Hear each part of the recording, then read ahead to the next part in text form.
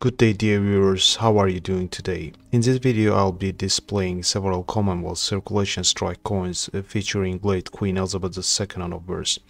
So before we dive in, please smash like and subscribe buttons down below this video and ring the bell to activate notifications. Let's get started with the circulated 1969 10 new pence. As you can see, it is in average circulated condition with abundance of contact marks and nicks. The 1969 Elizabeth II 10 pence coin from United Kingdom was issued during the reign of Queen Elizabeth II. This coin has a composition of copper and nickel consisting of 75% copper and 25% nickel, giving it a silver-like appearance and resistant to corrosion, which helped it withstand wear over time.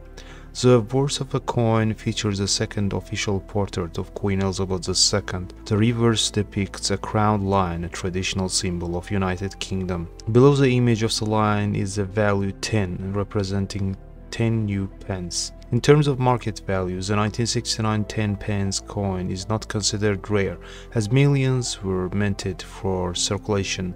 However, its value largely depends on its condition.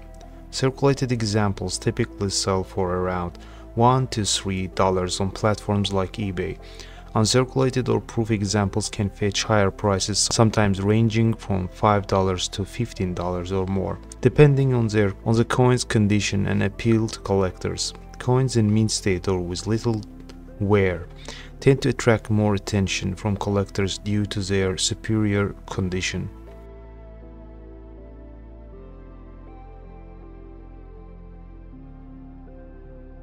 Here we have red and brown 1992 1 penny from UK. Coin is in about uncirculated condition, AU 55 or 58 most likely. Surfaces display minimal contact marks. On the overside coin there is a portrait of Queen Elizabeth II, designed by Ian Rank Broadley. This design features a right-facing profile of Queen surrounded by inscription Elizabeth II.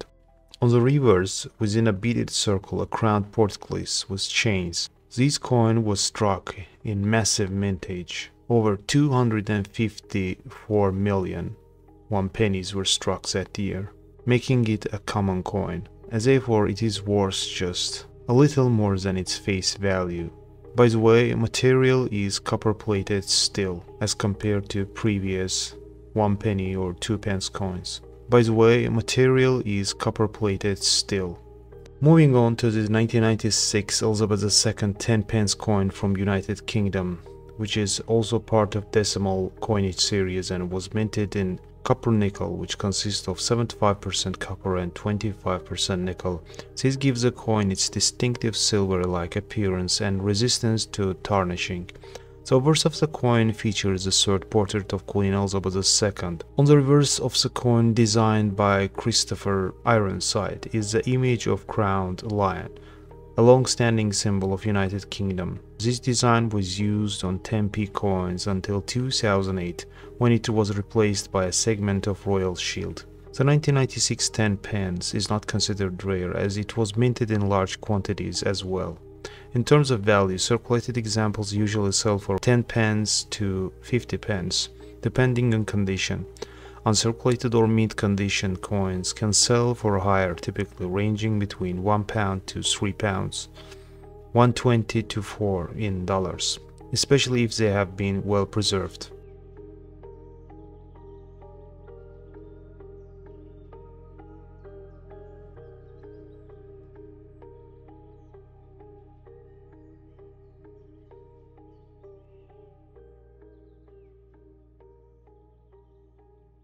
The 1964 Elizabeth II 3 pence coin comes with a distinctive design and history. This coin was minted in nickel brass composed of 75% copper and 25% zinc and 1% nickel, giving it a golden hue that can tarnish over time, particularly on circulated examples like this one. Tarnishing occurs when the metal reacts with air and moisture, leaving visible spots or discoloration on the surfaces. The obverse features a portrait of Queen Elizabeth II, her youthful portrait. On the reverse, the coin features an iconic design by William Gardner depicting a Tudor portcullis. a heavily grilled gate used in fortifications, surmounted by a crown. In circulated condition, especially with tarnish on the surfaces, the 1964 3p coin typically holds modest market value. Circulated examples generally sell for 50p to £150 on platforms like eBay, depending on severity of the tarnish and overall wear. Coins with significant tarnish or surface damage are usually valid on lower end of this range. However, even in circulated condition, some collectors may be interested in the coin due to its pre-decimal significance.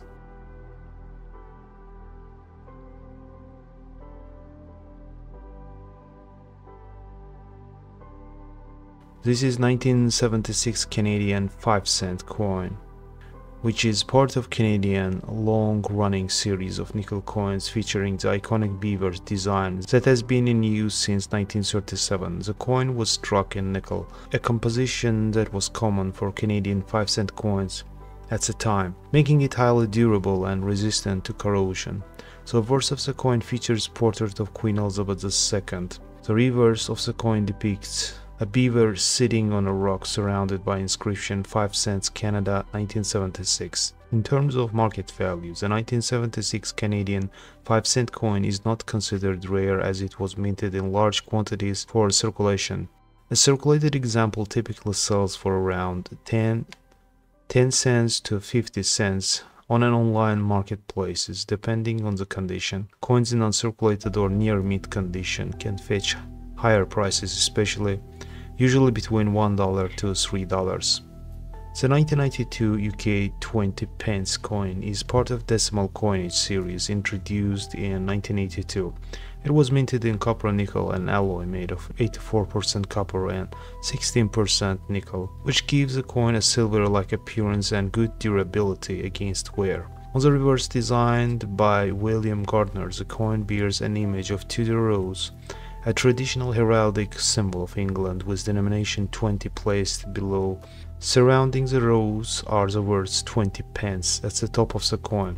In circulated condition, the 1992 20p is not considered rare due to its large mintage. Typically, circulated examples can sell for around 20p to £1, depending on wear, surface condition, and general demand from collectors. As we wrap up today's journey through my collection of Elizabeth II coins, I hope you've enjoyed exploring the history, designs, and unique features that make these coins so fascinating.